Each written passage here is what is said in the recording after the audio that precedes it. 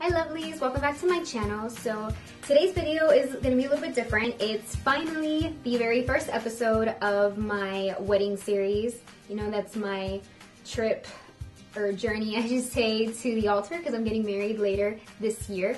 And just a little quick addendum to my actual name. It was originally Wedding Lovely, but then I actually had to change it. So now it's Wedding Lovelies. And again, I call you guys all Lovelies anyway, so I just figured it works.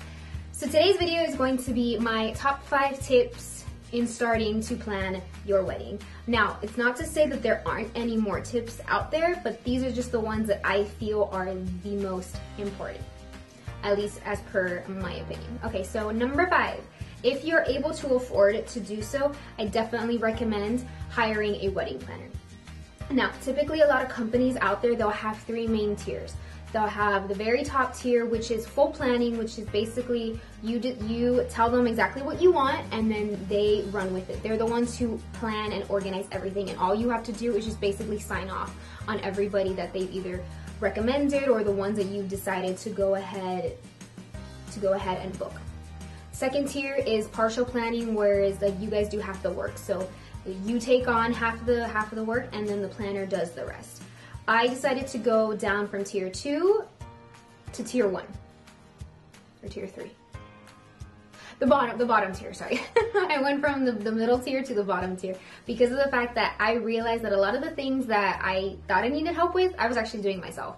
So I was like, I really just need somebody that is going to be able to help me just tie up any loose ends the closer we got to the wedding date. So for that, I decided to go ahead and go with the month of coordination. And I figured that would be more beneficial to my and my fiance's needs, considering the fact that I've been planning and doing a lot of the organizing and stuff myself. And I definitely would just want somebody to be there, you know, closer once we get to the wedding day, and especially during the wedding day, because I just want to be able to enjoy that day and not have to worry or stress about anything and basically hand off control to somebody else so I don't have to worry about it. As hard as it's going to be, I want to be able to enjoy that day.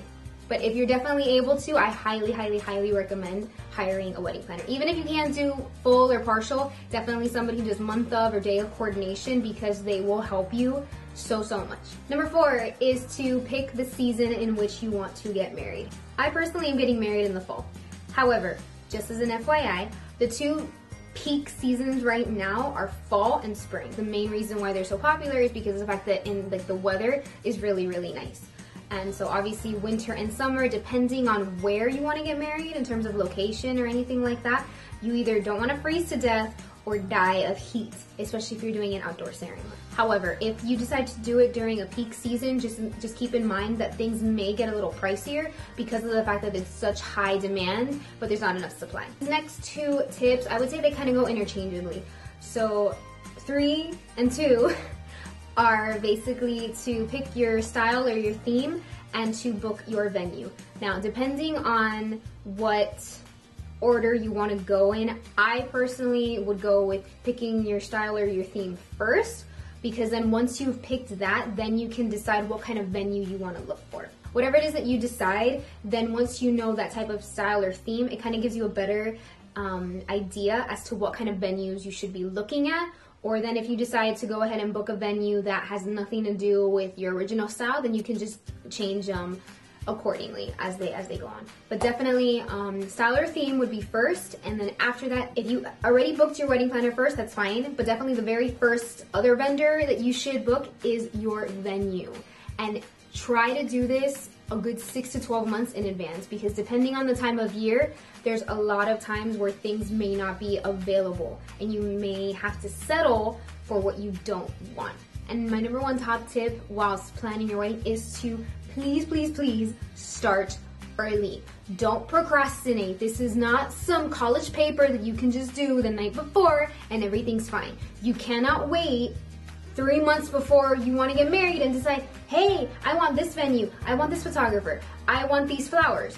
Guess what? You're most likely not going to get that. So please, for the love of God, start early, because it is not the vendor's fault or any company out there that you decided to wait to the last minute to decide, hey, listen, are you available this day? And then when they tell you no, you can't get mad at them because you started so late.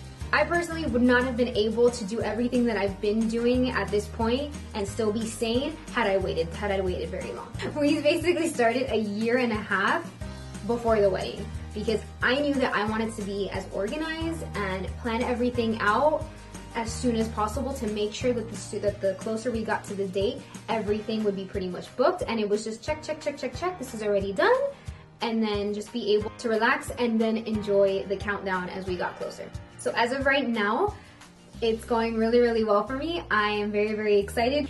It still completely boggles my mind that our wedding is in 7 months. Like, it is absolutely insane. Like, it's nuts.